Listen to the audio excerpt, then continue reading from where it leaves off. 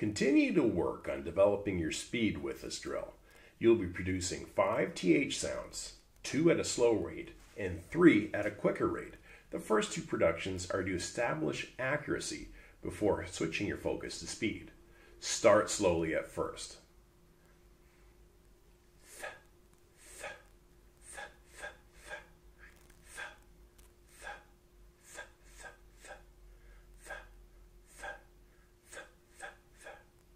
Gradually increase the speed while keeping your accuracy.